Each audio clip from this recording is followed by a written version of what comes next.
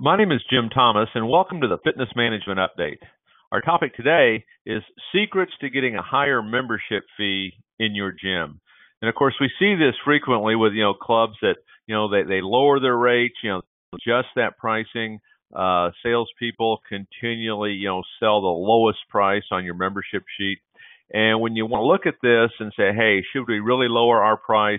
Why are we selling the cheapest amount? Let's take a look at some of the things that can make a significant difference in your ability to get a higher membership fee, and for that matter, your ability to get bigger personal training packages and really anything in that particular venue. Number one, the key to selling is confidence. We have to have confidence, and one of the things that's going to give us confidence is knowledge. And so one of the first things we want to make sure that we're doing is we are getting regular training in the process. Number two, we're talking about getting a higher membership fee. We're talking about selling higher packages. You must believe so strongly in your gym.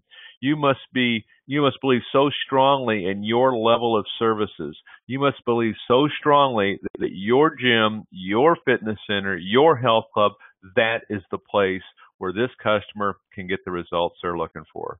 You must be sold yourself.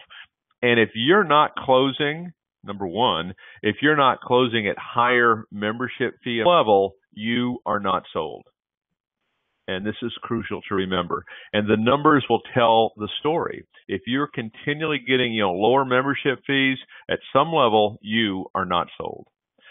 You are the one that decides on the price, not the prospect. It's your job to create such a level of value that they want to do this. Okay? People will buy when value exceeds the price. And this gets back to our selling of that super objective and that powerful why. One of the things you want to make sure that you do, and make this a little bit of a homework assignment today, or for you folks that are listening later, what makes you different? What makes your gym different? What makes your gym unique? What makes it different and unique than that of your competition? How do you set yourself apart? Make a list on this, okay? Know exactly what it is. If it's the same thing, you turn into that commodity, value, becomes lower than the price, and you become that commodity. That's not where you want to be. And finally, you must be sold so deeply that it cannot be challenged. You are so convinced that your facility is the absolute best. It is the place to get the results they're looking for, not only for today, but for tomorrow. When you reach that point, you're going to find you're going to start getting a higher membership fee in your gym. My name is Jim Thomas, and this has been the Fitness Management Update.